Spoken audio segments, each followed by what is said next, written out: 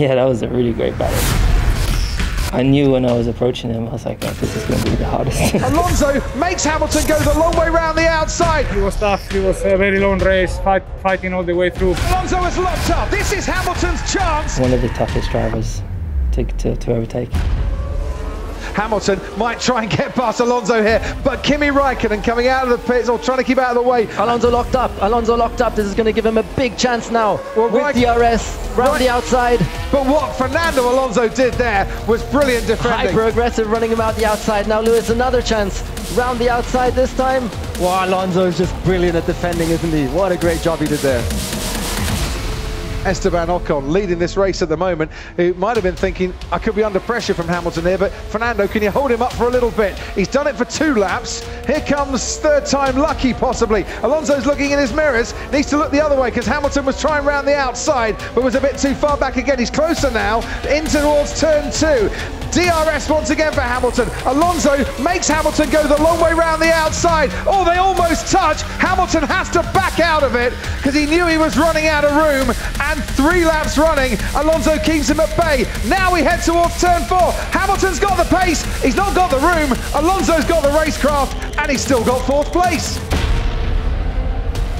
And will Hamilton go into the shutdown a lot happier than he will be at the moment behind Fernando Alonso, who goes over to the right-hand side. Now Hamilton forces Alonso to defend in the way Nico Rosberg said that he should be doing, but still Fernando Alonso gets better traction going out of turn 1. Hamilton trying to go around the outside, here into turn 2, does brake later this time, not late enough. Alonso stays ahead, but this is going to carry on, because don't forget the pace advantage the Mercedes has towards turn 4. This time he's alongside, and I think they might have touched there as well. Guys, you see he just moved over on me, man. Come on.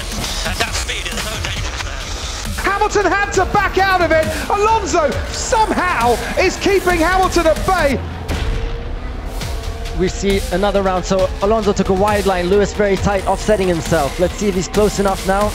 As down the main straight we go once again, nudging 195 miles an hour. Yes, very close now. Here comes Hamilton. He just backed off a little bit too early, but Alonso is locked up. This is Hamilton's chance. It has been coming for a few laps now. You can hear the cheers from the crowd. Hamilton is up into 4th place, but he's still got to defend it. Alonso tried to go round the outside, wasn't quite alongside him, and Hamilton is now released from behind the Alpine. Lap 65. Hamilton, who was 14th, is now 4th.